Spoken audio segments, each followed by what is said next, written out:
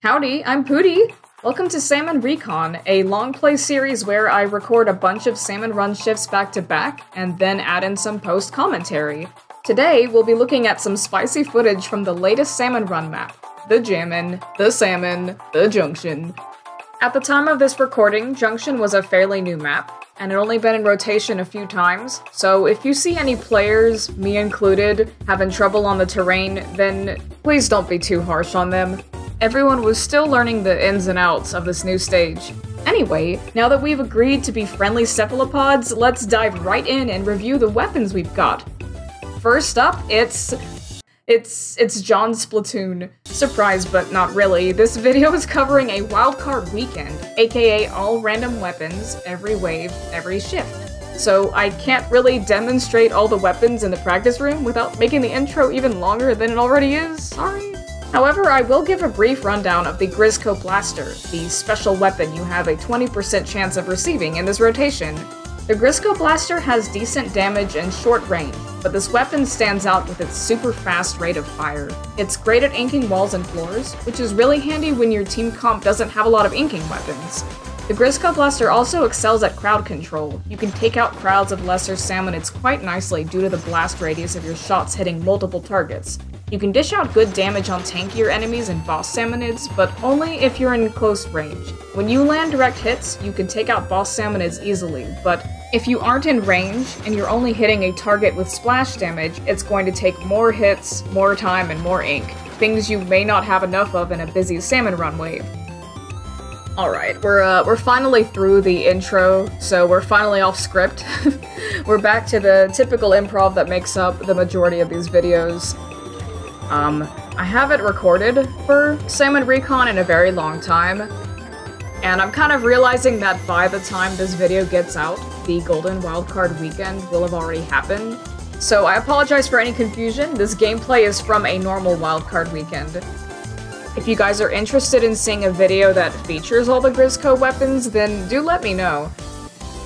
Funnily enough, we've started off the recording with John's platoon, aka the splatter shot.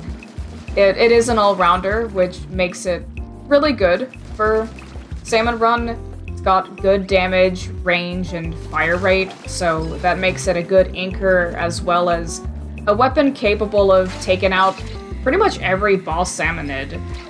It has good ink consumption too, so like you see here, you've got a weapon like the splatter shot and you have good ink consumption, you may want to take care of the flyfish, because you're more likely to have the spare ink to throw a ink bomb compared to your allies. As far as this map's layout goes, I really love Junction so far. As you can see here, there are some risky escape maneuvers that you can make for yourself. I do think that the draw of this stage is how it's kind of split down the center and it divides most of the map into two sides. Which means there's a lot of areas where you're surrounded by water, and you risk getting either pushed in or not making jumps. And I say that as a good thing because it's fun. It's fun when you manage to escape a sticky situation. Stages like Junction here have a lot of inkable walls, which means you can climb out of danger safely. There are narrow walkways and ramps, which allow you to kite and change the pathing of enemies. And while they are kind of weird, there are floor grates, which you can sink through to get out of harm's way as well. Are you fucking kidding me? As soon as I say that, my fucking teammate just plummets to their death via floor grate. Anyway, like I was saying, all in all, I think that when Salmon Run maps utilize your player's movement, it just makes them more fun. Sorry, I know I'm kind of talking over the game footage here, but I'll try and bring it back. We've been handed the Grisco Blaster, which is really nice at dealing with these crowds, and definitely with stingers. I also make some time to deal with that flyfish and then get out. You can see there's a big pile of golden eggs on the left, but as it stands, there's still a bunch of salmonids and bosses spawning nearby, so where did those eggs come from? Hello? What? But no, like, yeah, as you can see, the eggs are pretty guarded right now, and it's kind of risky to go and start collecting them. The ones on the very far end. I'm still trying to, like, do crowd control and neutralize the enemies like the flyfish and the scrapper, but unfortunately, the flyfish missiles that were targeted on me in Saturn were a bit too much. It's just, like, as you can see, it gets really, really crowded on the certain sides of the map in high tide.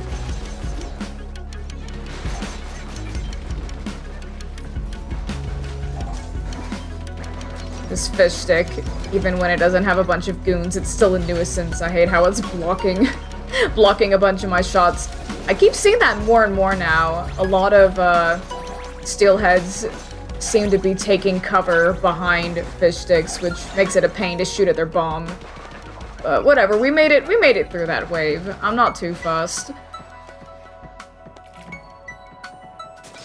And for the final wave, we've got the Jet Squelcher. I actually really love using this weapon in Salmon Run. I remember hating it so much in Splatoon 2, though. Like, back then, it was really weak in Salmon Run specifically. It just had really measly damage against all of the tanky salmonid bosses. And even though the range was nice, the rate of fire and the low damage made it just kind of miserable to use. But I'm pretty sure it's received some buffs since then. I believe it has better damage in Salmon Run Next Wave, but I don't know, I could be wrong. I decided to throw a beacon down there to my allies and let them continue to lob eggs back to the basket with the big shot cannon, and then I hang back with my nice ranged weapon so that I can deposit the eggs for them. Also, like, Sculpture is really good to use against the fish sticks. As you can see, I took it out really quickly. It's actually pretty good against the steelheads, too. If it weren't for the scrapper, I probably could have one-rotationed all of those steelheads, but it turned out fine. I do think putting down a second beacon might have saved me, but also, like, having an ally nearby helped, too. But no, like, we definitely got this wave under control, with our allies sending us those eggs ahead of time. Like, sometimes the big shot basket is a red herring, and it's too dangerous to stay next to it, but if you have multiple people there and you know you have someone by the base, then it's pretty safe. It's usually just when teammates decide to solo stay by the basket and then they keep getting overwhelmed by bosses that it becomes a problem. But not here. Now, our team had really nice coordination, all things considered. I kind of mentioned it a bit in the intro, but I like the weird balance that comes with these wildcard rotations.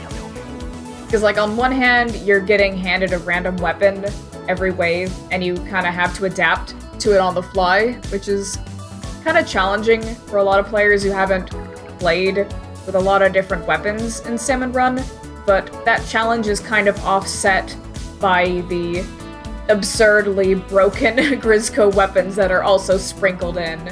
So, it kind of balances itself out. Like, just for variety's sake, I kind of wish we got these wildcard weekends more often in Salmon Run. And I'm not just saying that because I'm addicted to overclocked Grizzco weapons. I do really like wildcards, I like random weapons. We're taking a bit of a peek at the other side of this map, which isn't all that active, but I decide to ink some of the several walls anyway, just to give my allies and I a few more escape routes. I also plan to jump over to the other side of the map where the action is, but I carefully wait until after that steelhead bomb is detonated, and also once the enemies have been cleared off of that platform to give me a safe spot to land. It's a pretty easy jump to make, but you still want to be safe. You don't want to get, like, smacked into the water or not have enough inked floor for you to get your swim speed up and make that jump. As soon as these fish sticks start spawning in right next to our basket, I make it my sole mission to take them out. because believe it or not, fish sticks are actually super dangerous on maps like these. The walkways leading up to and around your basket are pretty narrow, so if you've got an enemy that just keeps using a sprinkler around you and your allies' feet, then it's going to slow down your momentum and probably lead you to get splatted by other bosses. If they aren't too close to your base, you can probably ignore them, but enemies you cannot ignore are these eels here. The eels are probably the most dangerous boss salmonid on this map, in my opinion. If you see them trying to climb their way up to your base, I would take them out well before they even get up the ramps, if possible. An enemy that can just constrict itself around your basket and block your allies between both sides of the map is not an enemy that you want to lure to your basket, honestly. That's just more reckless than anything. It looks like we're having our first night wave, and I've been handed the Luna Blaster, which is a pretty fun blaster.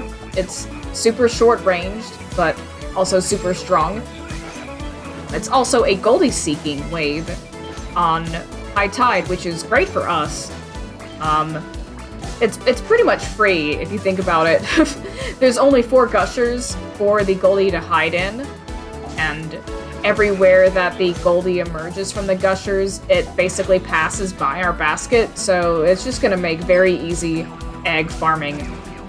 The locations on the far left and far right that are more surrounded by water are kind of dangerous to be in. As you can see, one of our allies got knocked in, but that's just to be expected.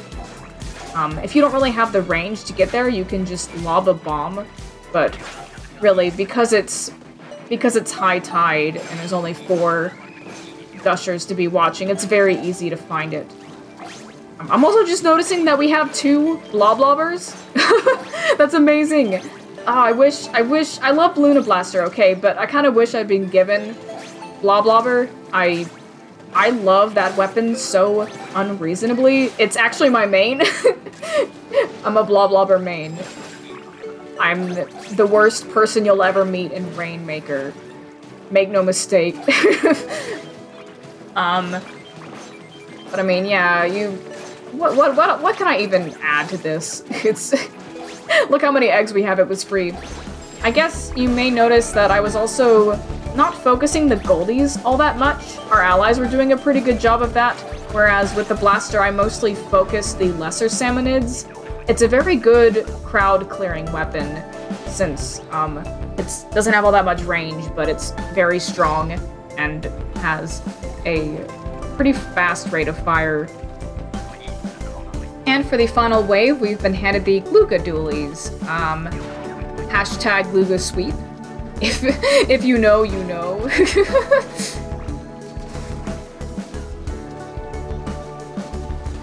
I decided to go ahead and pop Killer Whale here, just to deal with some of the more irritating bosses. I also start to notice that enemies are beginning to spawn from the left side of our map, whereas most of our allies are preoccupied with the right side of the map. So, while they continue to fight and gather eggs, I make my way back to our basket to try and clear a path so that no one else gets blocked out. But unfortunately, the zoning masters, the Steel Eel and Slamonid start to team up, and it starts to make things very dangerous. So I pop that second Killer Whale just to get the eel off of me, because he was very clearly targeting me. I start getting ideas, and by ideas I mean, you know, when you see the Slamonid and you think, I'm gonna do the funny thing that dualies do, where I jump inside the force field and then I dodge, roll out of the way. Now that's... I was not prepared to make a dualie's death. I was not prepared to suffer that fate, so I just left. I just used my mobility to get out of there. And even though things start to get pretty close, it's you know, our allies had their specials. They took out the Slammonlids in a much safer way than I would have done it. So I'm glad for that. I barely used any dodge rolls with those dualies, but I did manage to stay pretty mobile. Man, what the hell? Why do you get Bloblobber again? Why can't I get Bloblobber? I want that. I main it. It's in my banner. Please, Mr. Grizz. Notice that fancy weapon you had there? That's one of my special models. How'd it feel? Felt like it wasn't the Bloblobber, so kinda cringe. Cringe-ass, nay, wage theft, Mr. Grizz, denying me my Bloblobber run. I've gotta imagine that I sound like clinically insane to anyone who's not that familiar with Splatoon. Which is why I'm keeping it in the recording. The people need to know. We've been handed the heavy Splatling, and it's low tide, which I'm pretty happy about. It's reassuring to have at least one ranged weapon with good DPS in your team comp going into a low tide wave, and the Splatling definitely checks all of those boxes. I know a good amount of players struggle with these Splatlings whenever they're in rotation in Salmon Run, and I can get it. It's kind of difficult to manage your charge while being swatted at by a bunch of little guys, and also managing your ink in a mode that demands so much of it, but if you learn how to position yourself safely, then you can deal a lot of damage with these Splatlings, undisturbed by the little guys. I start to hear the steel eel approaching from behind, so I quickly do a 180, and glad I did because I'm pretty sure one of our teammates got chomped by the big ol' eel. Again, on positioning, I decide to back up just to be safe. Charging and firing with the Splatling already makes your character very slow, so I didn't want, you know, Ink Storm and Wave Breaker damage on top of that. Considering how those two fly fish are lined up like right next to each other, and no one on our team was really in position to deal with them, I went ahead and popped a special just to be safe. I know that it's wave 1, and we basically had our quota, but I still wanted to play it safe. Playing with the Splatling, you kind of naturally hang back since you're not as good in close combat as the rest of your allies, and I guess just seeing the way that those enemies were filing in from the left, I didn't want my teammates to get pincered. Alright, I've been loaded the charger. No, loaned. Not loaded. Loaned. I am pretty loaded in game, though. Glad to be using yet another ranged weapon, and also a weapon that's got piercing, so it's pretty good on crowd control, too.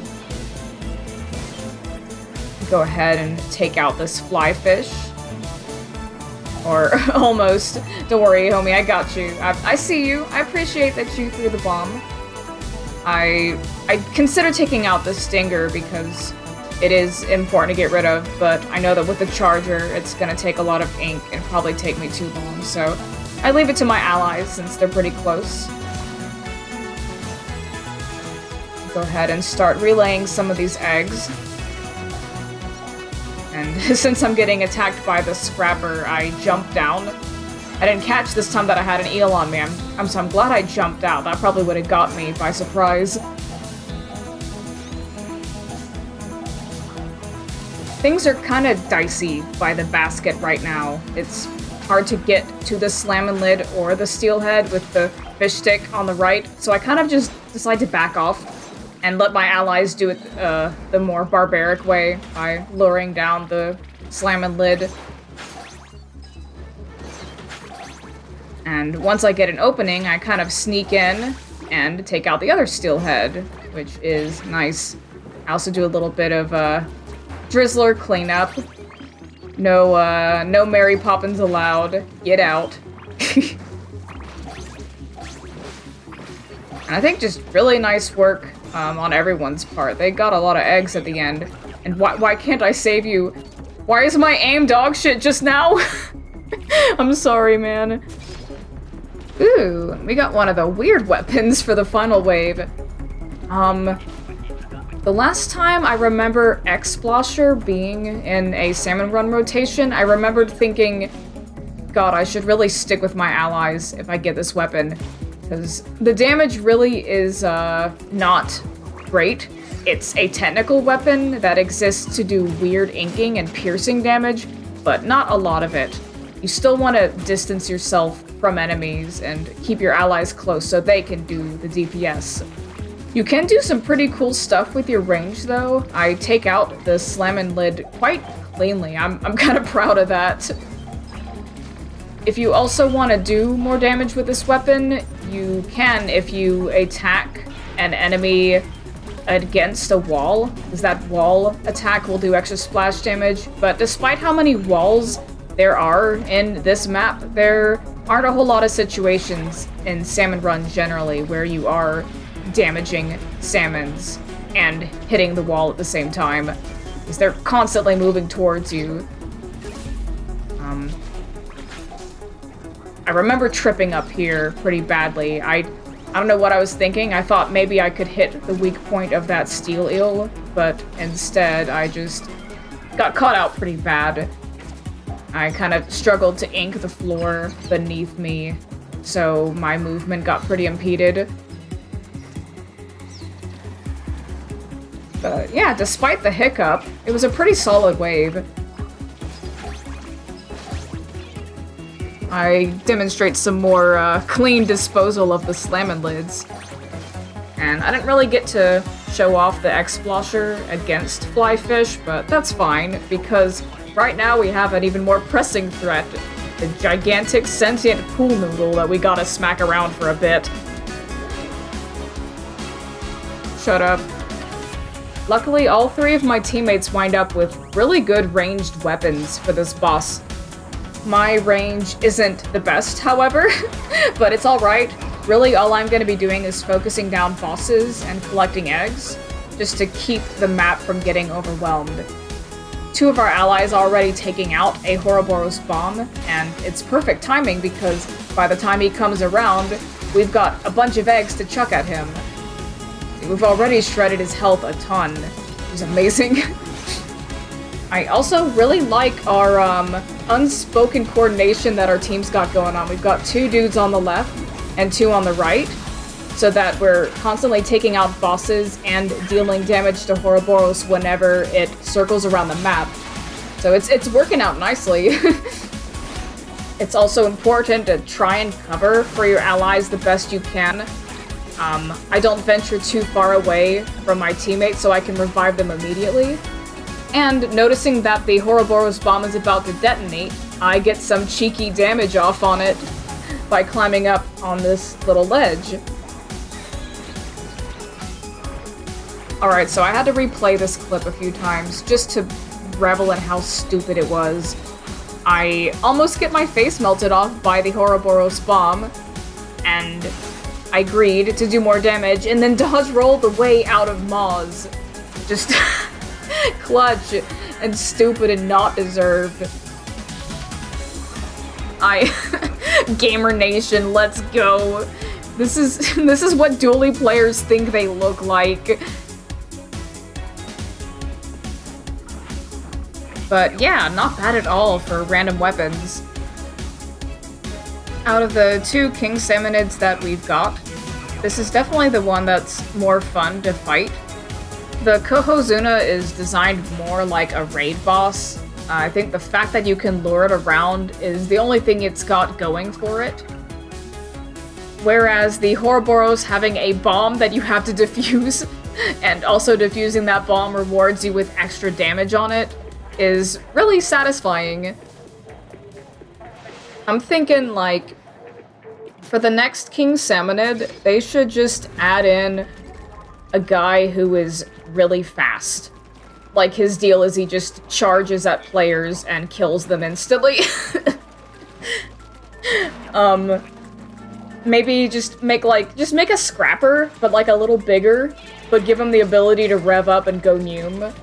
And you can only damage him from his backside, so that it's just a constant battle of of luring and damaging him.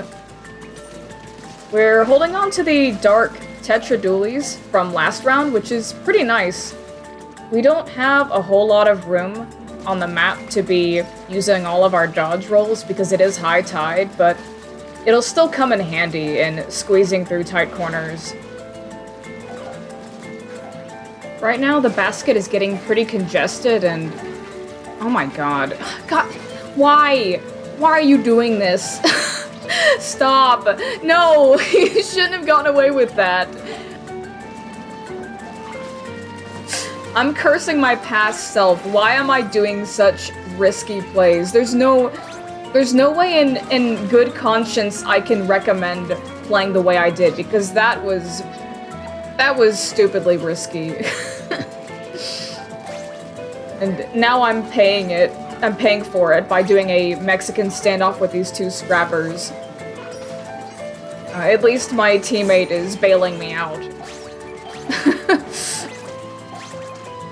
Like, Salmon Recon as a series isn't really meant to be showboat central. I save that for montages. It's more about making important decisions on the fly and trying to coordinate with your team, and also reflecting on the plays that don't go so well.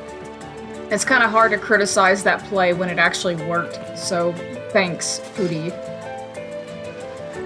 I think I was so preoccupied with having the Splatana Stamper that I didn't realize it was low tide, and the rest of my team was a little slow on the uptake too, so whatever, it's fine. Also, this is a really fun set of weapons for Cannon Rush. Like, most of us are melee range, but we have the added bonus of really strong ranged cannons, so this is gonna be good. The Stamper has good damage and mobility, so you can play it kind of tanky in Salmon Run. I can confidently make my way around enemies because we have more space to move around, and I also have my allies on the cannons backing me up. I notice an unmanned cannon, so I decide to hop in it briefly and just take out some of the nearby enemies, and then assess any further threats before I start to relay eggs to the basket.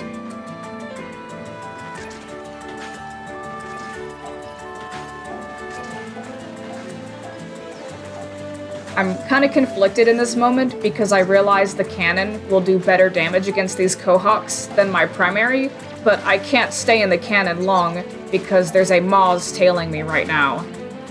I think everybody who's played Salmon Run has had that moment where they're just vibing on a cannon, and then suddenly the camera pans out to them getting eaten by Moz. Also, I gotta say, I think I was just mesmerized watching this dynamo roller play. Like, I definitely could have collected more eggs, but I was just like, oh, look at him go. I'm glad the times have changed and the dynamo is getting the respect it deserves in Salmon Run. And for the final wave, we're heading back down to low tide with the blaster. Not the Grizzco blaster, just the blaster. I'm kind of echoing the sentiment of our teammate Blaze here, who is pinging everyone this way to fall back from the shore a bit so we can lure the enemies closer to the basket. Alas, it's kind of hard to communicate that to your teammates in freelance. Regardless of how I feel, I still try and support my allies however I can, by inking the floor for one teammate and then fighting the Quahawks off of another. I debate jumping over there and fighting, but worry that I might get outnumbered, so I throw a beacon instead, and thankfully it doesn't fall into the ravine. I wait until the ink storm is no longer in my path so that I can safely jump over to the other side of the map. Also, wow, I'm glad I was able to take cover from that steelhead bomb in time. That could have gone pretty badly. Man, for a second there, I thought that umbrella boy landed on top of my character and was just gonna crush them or something. Alright, that might be the easiest flyfish death I've ever suffered. Like, I just saw those Tenta missiles on me and turned right around and ran into them. It probably isn't a good thing that we have all of these ranged threats on us right now. I maybe could have been a bit more proactive with the blaster and dealt with the steelhead and the stinger, but it's a little late for that. It's fine. Our team did a good job. Thinking back to what I was talking about before, about trying to coordinate with freelancers, Blaze initially gave the voice command for us to fall back, and I followed her. But as soon as she realized that her teammates weren't going to budge, she rushed in to help support them, and so did I. That's kind of the mindset that I would recommend going into freelance. It's better to play around your allies, not so much copy what they're doing, but play in consideration of the way that they're playing. I promise you'll accomplish a lot more than just arguing this way and being stubborn with each other. It doesn't stop being a co-op game mode just because you and your teammates have a different idea of how it should be played. Sun Tzu said that. Alright, enough of that. We herald the return of the Jet Squelcher, but only briefly, because this time we'll be manning the cannons for most of the wave.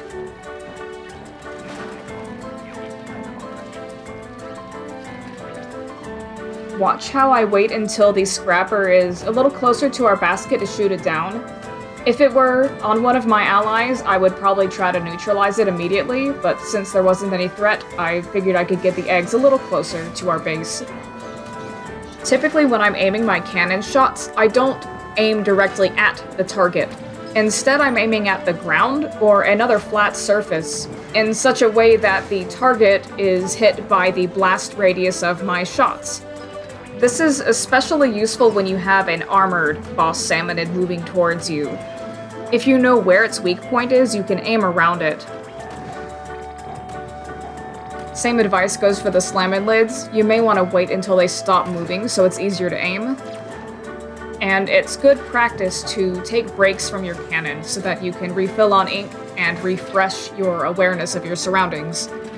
Enemies like maws, flipper floppers, and even scrappers and cohawks from the other side of the map might sneak up on you if the other cannon player hasn't taken them out. At this point, I was pretty low on ink, and kind of worried I'd be wasting my shots trying to hit the slammin lid from behind the fish stick, so I decided to just take a break, help relay some eggs, and then manually get him down myself. I'm not really sure what that was. Maybe it was some fish stick parkour. Tuna Hawk Pro Skater 2. But yeah, we secured that wave. And now it's time for me to ink my comfort wall. For some reason I keep ending my shifts with inking that ravine. I guess it's just squid stimming.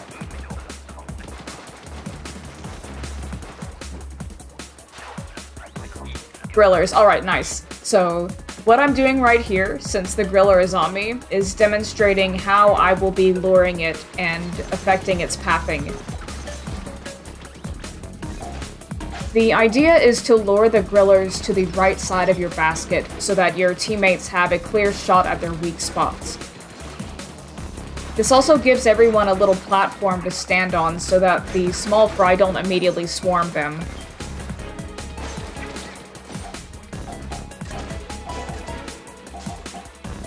Here I'm just doing a little exhibition in case any of my teammates aren't sure how to lure the grillers.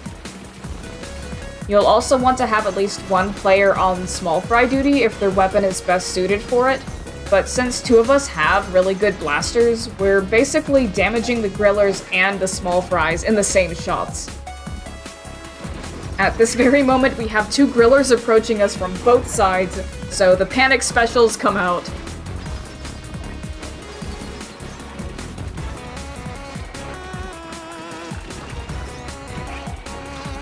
Ooh, that's rough. I believe what happened here was that I saw griller number 1 was stunned, and I mistakenly thought that griller number 2 would be held off by the stunned griller number 1. but it seems Griller number 2 found a way to move through its comrade. Either way, it was dangerous for me to be down on the floor like that. And in a few seconds, it's gonna happen again. I'm not really gonna make an excuse for my mistake when it could have been avoided entirely.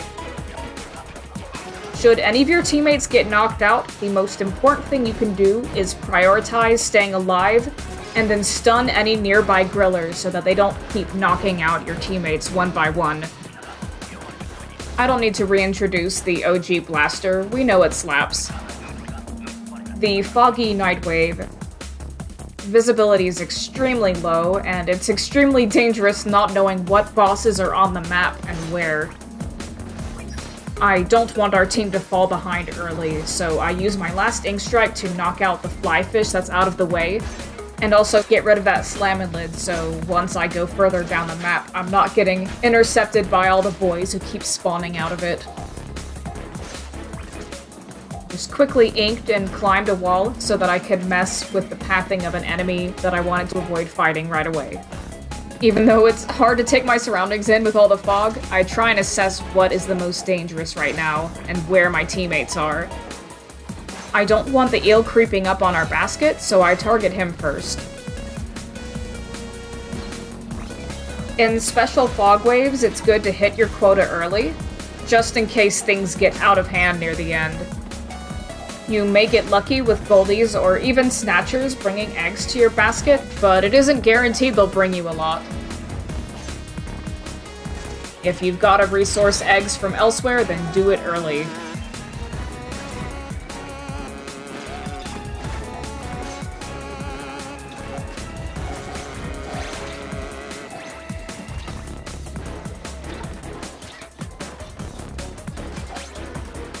Man.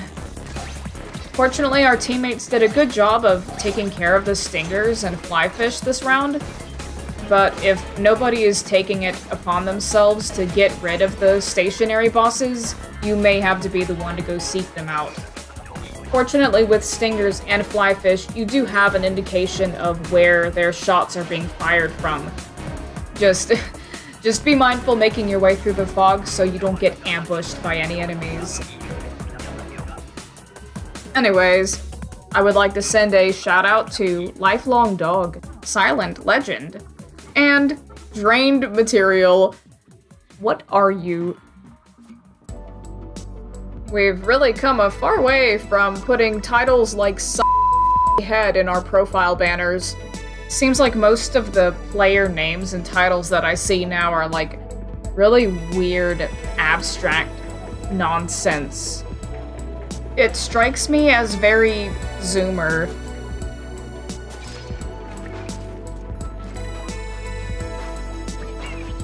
Ah, yes. Booyah. I agree with you 100%. Splatoon user tax fraud. Oh man, we got the Clash Blaster. Look, I'll keep saying it. Using the original blaster in Salmon Run, even when the Grizzco blaster is in rotation, still goated. It's got better range than the Grizzco blaster, it's got higher damage per shot. Both of them have their pros and cons, and both of them have things they do better than the other, but both are still really, really good to use. But Clash Blaster... Clash Blaster right next to Grizzco Blaster, it feels so weak. It feels so underwhelming. I could still make it work. Like, Clash Blaster is still good in Salmon Run, it's just... Kinda wish I was shooting like 70 pew-pew blasts per second.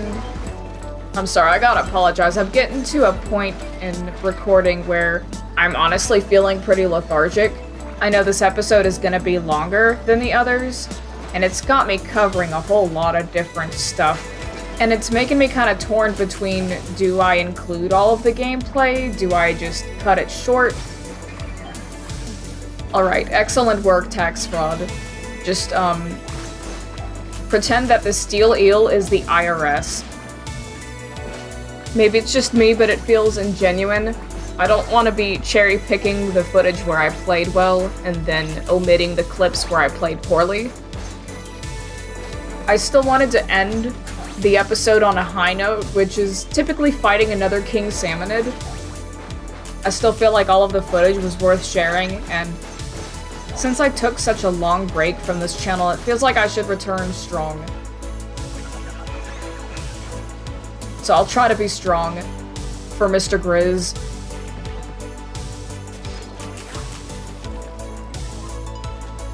Alright, interesting. We're getting some more night wave variations, which I'm glad I got to showcase. It's really rare to see us fail one of these waves. Like, nowadays, it's a challenge to make me mad at Salmon Run. Like, legitimately mad. But the last time that I was on a team that failed Mudmouth, I was like, ooh. How can you even fail that wave? Don't tell me you suck at Inkstorm. But yeah, I suppose the easiest Mudmouth wave to fail would be one on normal tide just because of the distance and traveling and sending eggs. But that's definitely not an issue on this map. There are so many locations where you can toss an ink bomb from a distance into a Mudmouth and be completely safe. Like from these grates to the middle platform or on this left scaffolding.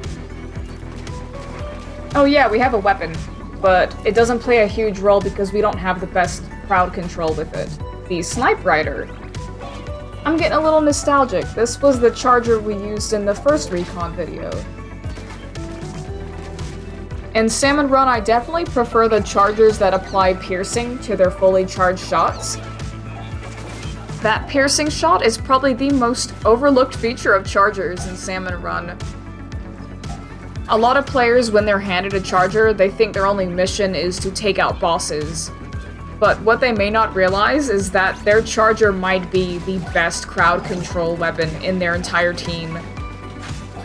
But yeah, the Snipe Rider can do some decent damage to the Cohawks in terms of holding them off during a Mudmouth wave. But a charger with piercing would make dealing with these bozos just trivial. At least I got splat bombs. Everybody's got splat bombs. Oh, okay. The new blaster, the S-Blast. Pretty interesting pick. Also considering that we're doing the Goldie Seeking in normal tide. Don't know that I really need to explain this wave to you guys. It's basically just a find the Goldie, you're getting hotter, you're getting colder kind of deal. You basically tear open a gusher and check out the water height and the glowing. The more it glows and the higher the spout of water, then the closer you are to finding the Goldie. This is just one of those challenge waves where your success rate is going to be based on your team's collective understanding of each stage's layout. Knowing things like the gusher locations and the pathing that the Goldie will run in will help you a lot. You'll also want to properly use voice commands in-game to signal where the Goldie is popping out. Because more often than not, the reason people lose these normal tide Goldie seeking waves is because their teams fail to mobilize and collectively do enough damage to the Goldie at a fair distance from the basket. As far as difficulty in terms of stage layout goes, my point about junctions still stands. There are a lot of creative ways to get around this map. So as long as you keep your allies posted on where the Goldie is headed, you should be able to get enough eggs and deliver them fairly easily. Anyway, still feels free. It was a weird gimmick wave, so I didn't have a whole lot to share about the S-Blast, but I like it a lot. It almost feels like the E-liter of blasters. I don't know if that's just because of the range and the strength, but I can dig it. I gotta say though, I'm really struggling to get used to mobility with the S-Blast. Like the way that most blaster players move around is they shoot a line of ink, and then they quickly swim through it, and then they hop up in the air and they shoot again, and repeat ad infinitum. But the gimmick with the S-Blast is if you jump and shoot with it, your range shortens. So it's like very contrarian to the way that blaster players usually move around. Oh, that is to say, it's still possible to do the jump movement with S-Blast, it's just kind of trickier to time it. You have to shoot right before you jump in order to get that long shot. It's just, yeah, the timing's just weird and awkward after using blasters for so long. What am I, Splatana? I'm not paying attention.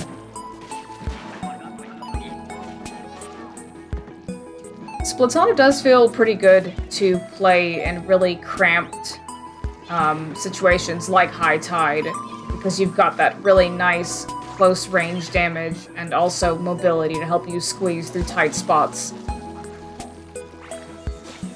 Okay, I was gonna say, like, I was gonna be really annoyed if my teammate was pinging me this way when I'm the only one dealing with the flyfish on High Tide, but no, it seems they were talking about the flyfish. And speaking of, you take one down and another shows up in its place. Salmon Run, baby! Lately, the Splatana's kind of been my, my pocket gremlin scrimblow pick. Alright, God, how do I even begin to explain this? So the pocket gremlin scrimblow pick is a silly weapon that you kind of just play to have fun and unwind. And for me lately, that's what the Splatana is. Because sometimes you're throwing a bunch in rank, or you're trying to learn a new weapon in Turf War and struggling. And the little devil sitting on your shoulder is like, play the Slayer weapon. Get a bunch of kills and die a lot, it doesn't matter. Other notable mentions for this kind of weapon are like the Splooshomatic and a lot of the rollers, honestly. And I think it's pretty telling that these gremlin weapons for me are like high damage, close range weapons. Because the actual role that I'm trying to learn is backliner. So you have to, it's like yin and yang. You have to even it out. you gotta. I am adding like no meaningful commentary to the footage at hand. You know, this happened last video too. Oh yeah, I've got something for you guys. So last video, I shared with you guys the really weird dream I had about a Super Mario Sunshine mod. And now I've got another dream I want to tell y'all about, which is actually relevant because it was a Splatoon dream. Alright, so for context, we all know that there's a lot of NPCs in Splatoon, and when it comes to localization, there are minor changes that happen to them, whether that's their name, or bits about their personality or how they talk. But in the dream that I had, in the dream, not in the real world, I learned that the members of Deep Cut had different designs in the original Japanese version of Splatoon 3, compared to the rest of the world, which got the Deep Cut that we know now. But these were visual designs, like different character models and everything. And it's just killing me thinking about this. Okay, so compared to the other two, Shiver had the least amount of changes. She looked like almost identical, just a little bit off, and her name was Kaori for some reason. But she mostly looked and acted exactly the same. Fry had some clothing changes, but most notably, her personality was quite different.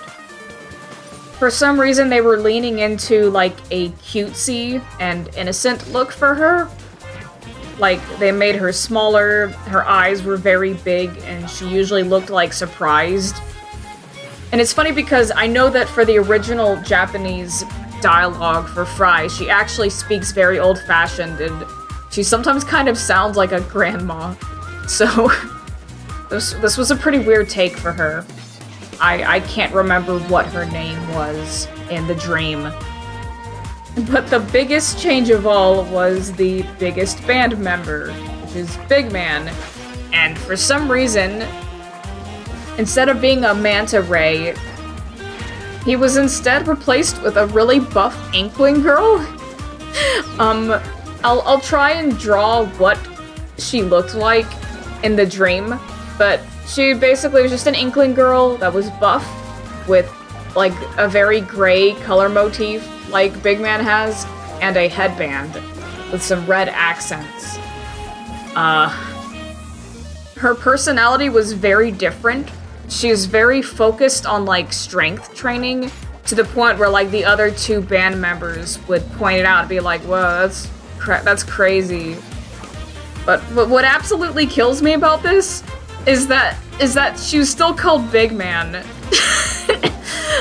No, like, and she's very clearly a girl. She's very clearly depicted as a girl, and everyone's using she, her pronouns for her, but her name is Big Man.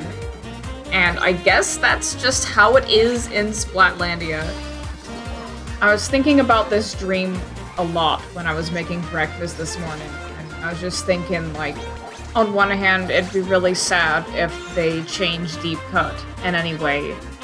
But on the other hand, an Inkling girl named Big Man is, like, the most gender character to not exist in Splatoon.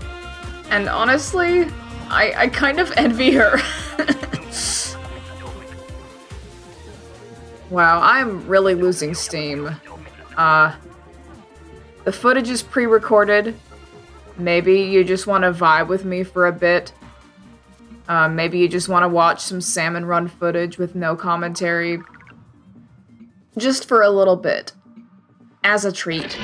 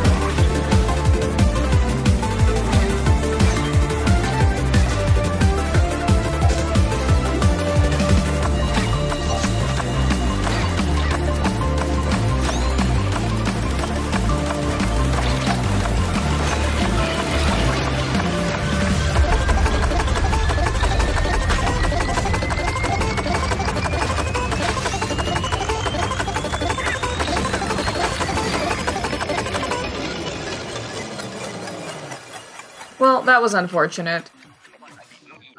I can think of a few ways that I could have played that better. As important as it is to clear lesser salmonids, the Rapid Blaster Pro is definitely not that great of a weapon for it. I should have been more proactive in dealing with the ranged, stationary bosses like my teammates were.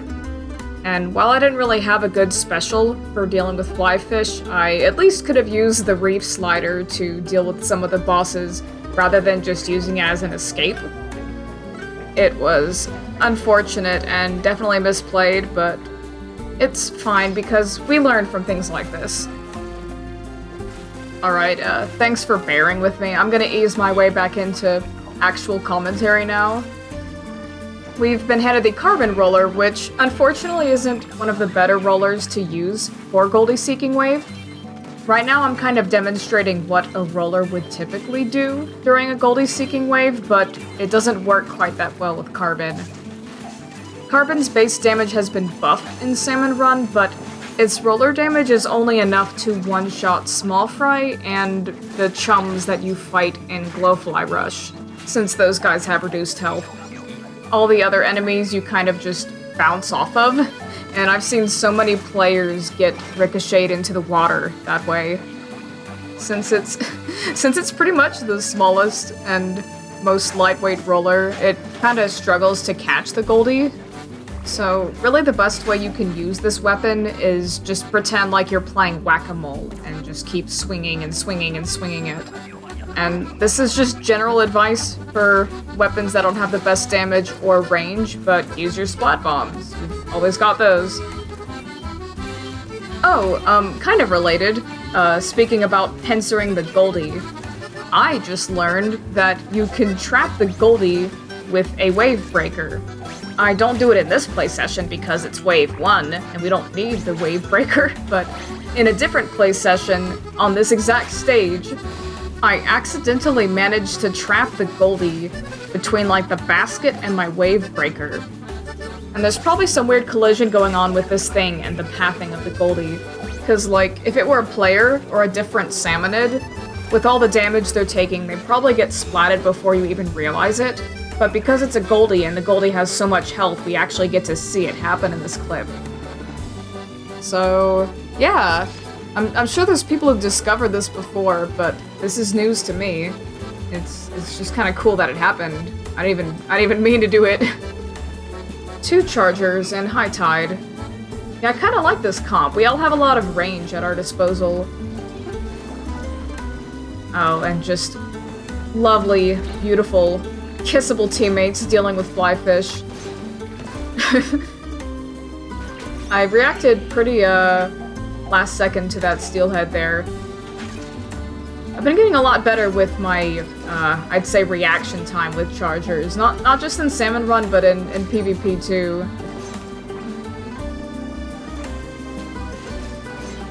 Notice how I'm doing more than just standing around and aiming to snipe out bosses. I'm doing things like inking, I'm dealing with flyfish, I try to do crowd control. You gotta be pretty versatile in Salmon Run when it comes to chargers, because there's a lot more that has to be done in the immediate. When things clear up enough that you can reliably hit the weak points of bosses, then you go into sniper mode. POV, you're a deer on the road at 3 AM. I'm pretty sure that was the other charger who got the steelhead, not me. God, why do I love dangerous situations so much? Just getting out of this by the skin of my teeth. Ugh. Fortunately, the bosses stopped spawning in at, like, the 28-second mark, so we at least have a brief moment of peace where we can tidy things up a bit and cram the rest of the eggs into the basket. Anyway, cool beans. My teammates are so booyah. It turns out they might be the only real ones.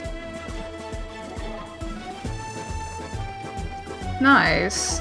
A Nightwave with a super strong weapon, the 96 cal. This thing is such a beefy shooter. And it's mud mouths, whatever. Free as fuck. Everyone threw their bomb at like the same time. They know what it is. I don't have any specials, but I'm pretty sure we don't need them. Our teammates have some specials stored up. We may as well just, you know, just go all out. Mudmouth is just so chill on this map. You can just hang out in the center platform and aim your bombs over the lesser salmonids. Even the mudmouths on the far ends aren't that hard to deal with. You just have to cooperate with your allies. Or just let your allies wail on them with specials. That works too. Oh, nice. So satisfying.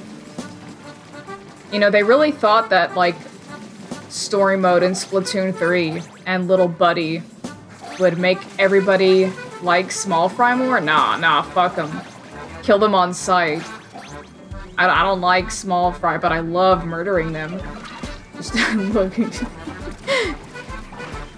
Just my teammates are pushing the objective, and I'm just over here playing with small fry for the hell of it. I guess in a way I'm helping, but if I'm being perfectly honest, I'm just doing this for my own benefit. And as I always say in this series, being honest and open with yourself is the key to WoW. That's a lot of fucking eggs. What was I saying?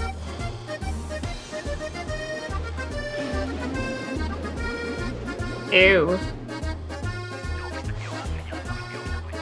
Honest to God, I don't remember how this wave went. Tell me I got a funny weapon. Dapples? Ayo? Yes, please. Oh, baby. The range on these isn't the best, but it is also kind of the weapon that has some of the best DPS in the game when you do your dodge roll. So, like, yes, please. I am still trying to play a little bit safe, because dapple deaths and dually deaths are embarrassing. And I'm kind of just, I don't know, this just feels like a celebratory lap.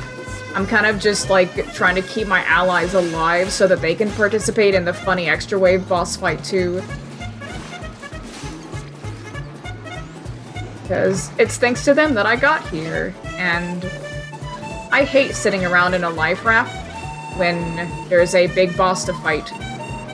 Even if I know my allies are gonna kill it, I kind of, you know, I want to participate. He's dead, he's so dead.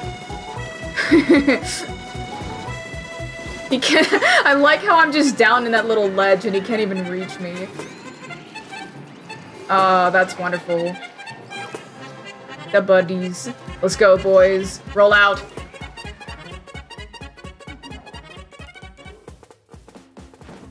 Wow, that's actually a pretty good scale distribution. Yeah, 6 silver scales isn't bad at all. But seriously, some really fun waves. I'm honestly really happy to be giving this series a shot again. I don't believe that the next episodes will run as long as this one did, but I hope that this kind of makes up for me taking such a long break. Thank you so much for making it to the end.